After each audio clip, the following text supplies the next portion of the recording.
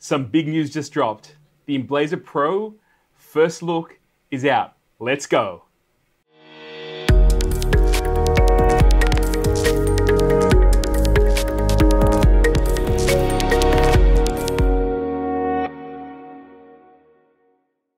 So if you're one of those people who have followed this channel and some of the live streams that we've done in the past, you'll know that I'm a huge fan of Darkly Labs' Emblaser range. So I have an Emblaser 2. Most, if not all, of my tutorials are done on this machine, and I was blown away by it from the very first time that I saw it. There were a number of things that I was a little skeptical when it came to diode lasers, especially bringing them into the home environment, and the Emblaser range seemed to answer most of them. And one of the things that I loved about it was its focus on safety. This meant as a teacher, I could bring a laser cutter into my classroom and have children as young as 5 work on this machine with a relative degree of safety. As I moved forward with my tutorials and videos on lasers, I have had the Emblaser 2 now for quite some time, over more than 5 years. But a few years ago, there was some information dropped that Darkly Labs was looking at developing a brand new laser, something that they were kind of playing with the title of an Emblaser 3, but ultimately we find out today that it's actually called the Emblaser Pro. When I got home after work, it takes a lot for me to just suddenly turn the camera on, so this is going to be a little bit of a different video. I'm going to walk you through all the information that we've got on the Emblaser Pro. From the first look, this looks like a machine that I am absolutely going to fall in love with. I'm going to put the link below to the website where all this information is from, but I'm going to go through it step by step with you right now and share with you my thoughts about this machine. So a video did launch showing us the first kind of look, but with very little information. And I'll show you that video right now as I'm talking. So the very first thing on this page, which blew me away, was an Emblaser speed comparison. I've got it up on the screen right now. So the Emblaser 2 was a 5-watt machine. That machine worked for me very, very well as a lot of other people. One of the things that I was really impressed with when it came to the Emblaser 2 was the optics. The optics on this machine blew most other low-powered diode lasers away, and it was just something that I really enjoyed because you could get 5-watt lasers in different kind of flavors, or different companies were releasing laser units, and you've seen, if you're interested, you can go onto my channel and see some reviews.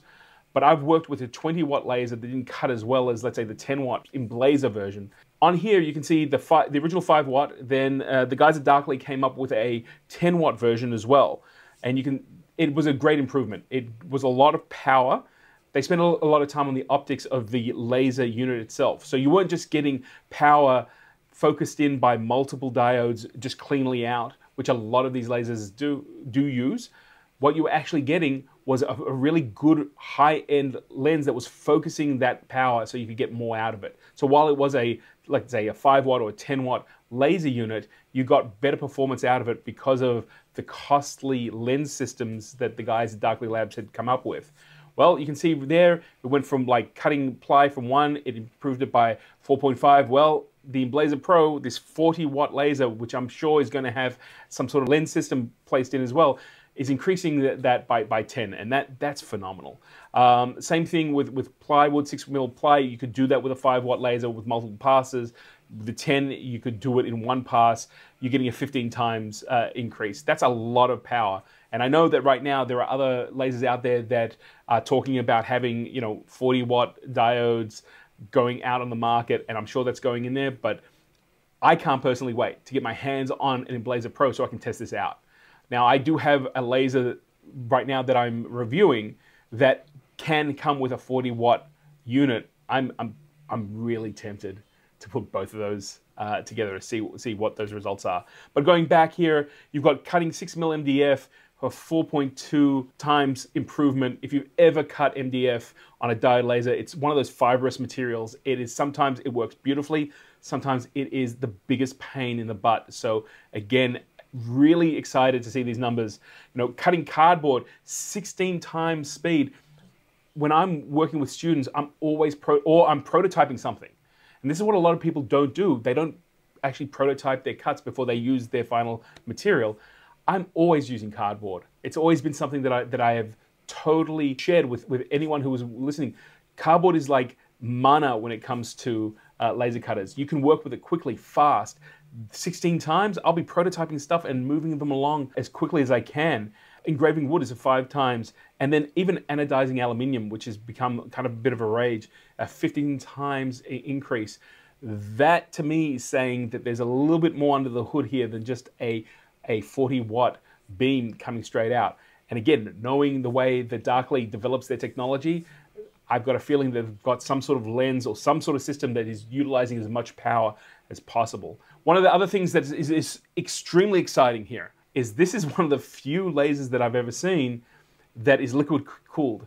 A liquid cooled system means that you don't have to stop. You don't have to cool down your laser. This probably is the very first diode laser in a hobby market that you could take into your home and take into your workshop that is not only liquid cooled, but this is a workhorse. You can just keep working with it.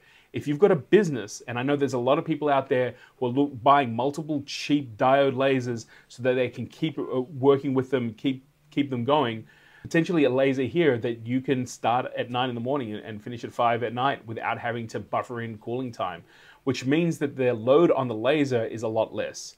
That's pretty amazing. I mean, first of all, I think that's a bold statement. And I'm only going by what the website's telling me now. But that said, it's exciting to hear that this is the direction that Darkly is going. And it's also exciting because of the reputation and, well, the relationship that I've had with Darkly Labs all these years.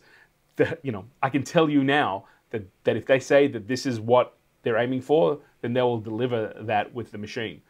There's a whole bunch of materials here that are listed that it can tackle, plus a whole lot more that's going to be announced a little bit later. Again, everything that diode lasers have been cutting are listed here, and I'm looking forward to seeing what else this machine can cut. If you've been on this journey with me, you know that one of the biggest focuses when it comes to lasers, and that's not a pun, is safety. I think my channel kind of started getting noticed when I started talking about safety, how to test for materials so that you don't hurt yourself or other people or your equipment when you're cutting certain materials out. Now, thankfully, there's a lot of talk about things like PVC and other types of materials out there that release gas and can damage yourself or your machine. This machine is literally focused on safety. When it comes from the case, which has things like an optically rated viewport and the standard safety interlocks, which are one of the things that set off the difference with the Emblaser 2. Some of the other things that I'm excited about are the fire-rated enclosure, meaning that if you do have an ignition, the case is rated for that. So you do have time. You're not going to burn your house down like we see on a lot of Facebook groups where people keep just sharing images of workbenches or homes or work areas burning because they've left them alone or the material ignited. That in itself is super excited. They've incorporated an e-stop, which isn't a standard thing on all lasers, but it's fantastic to see that that's there. But these next two things take the potential of this machine for me to the next level. The first one for me is a fire detection and extinguishing system.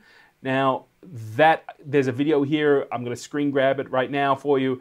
That looks great. It uses AI. I'm not too sure exactly how. I'm looking forward to getting my hands on so I can dig it a little deeper. But that idea that a second pair of eyes, which is a system that Darkly is calling Watchdog. Amazing. So again, if you happen to be new to the game or for whatever reason your focus is taken away from the laser, you have an automated backup.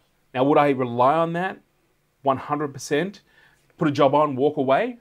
Well, that's not my call. I never leave my laser running without being around it. But the idea that you've got a next level system that is able to track that, there are other laser companies on the market who are playing with different ways of being able to sense things as well. Cool. The more safety, the better. But the fact that they've got this in there is fantastic. Plus, and this to me, I don't know if, gas bagging about the dangers of lasers to the guys at Darkly might have influenced this. I have no idea, but I love this, and that's a toxic fume detector, meaning that if you happen to put the wrong piece of material in there, there is a sensor that's going to detect certain types of toxic gas and will shut down the laser. So I love that fact. When you talk about bringing a piece of equipment into your home or into your workshop, like a laser, that potentially has a lot of dangerous elements, and then you factor things in so you're able to make it as safe as possible, this is awesome. This is just absolutely awesome. As the Darkly boys have said, this laser is engineered for safety, and I'm really looking forward to seeing how that works. Again, the watchdog system is fantastic, and being able to sniff out kind of chlorine fumes and alerting people to what's going on. Again, I'm speculating. I just said it shuts it down. I'm not too sure exactly how that's going to work, but I am eager to get my hands on this laser. This looks fantastic. Like the Emblaser 2, it has an integrated air assist, so you don't have to worry about that. It has a super accurate camera, so you'll be able to line up your jobs and get them accurately positioned through the camera. And of course, it's Lightburn compatible. Again, there's a lot of talk online right now about different options.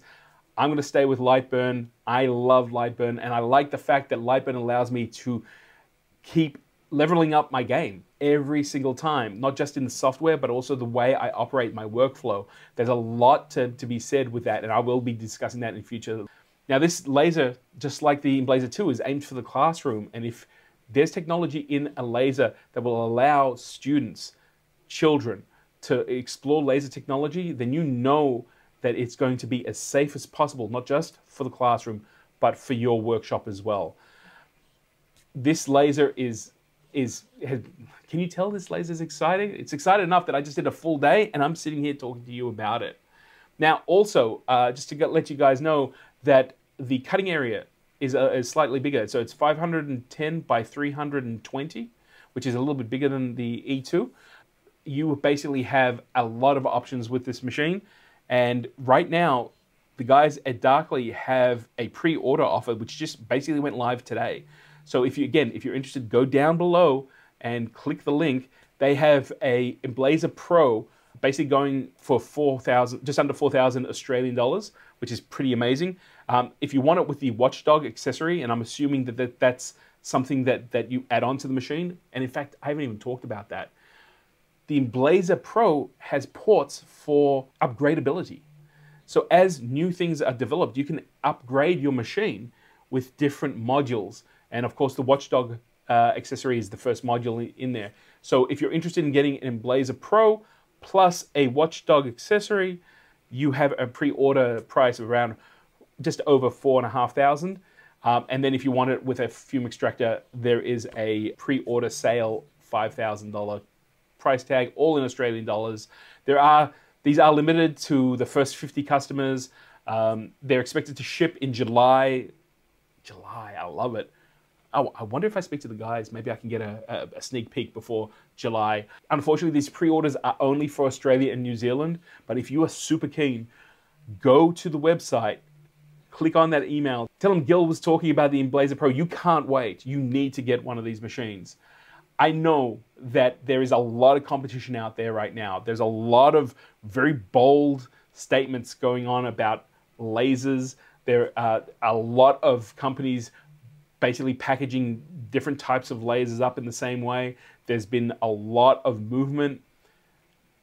All I know is that while my E2 is still sitting right beside me, I might have to find a new home for it when the Emblaser Pro comes out, because I've got a feeling this could be the last diode laser that I'm ever going to need. So I know there's a lot of laserologists out there right now who have been waiting for this information. And just like my reviews, this is the first look of any information that has been released on the Emblaser Pro. If you're interested in more stuff, definitely hit that subscribe button. I am definitely going to do my best to share as much information as I can as it's being released. And if you're part of the Emblaser family or want to join the Emblaser family, now is a great time, because I've got a feeling two things are going to happen.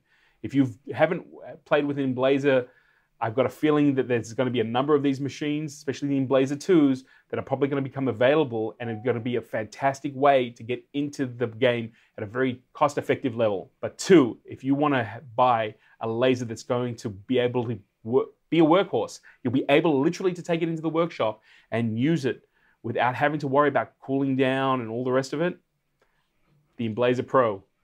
Mark my words, I am looking forward to seeing what this machine can do. Guys, I've got a feeling that we're going to hear a lot more about this laser, and I truly believe that if even a third of what we just discussed now is able to be delivered, and I know the guys at Darkly, there's going to be a lot more than a third, this is going to be a game changer in the diode laser market. It's going to be awesome. Till I see you next time, be safe with your laser and go make something amazing.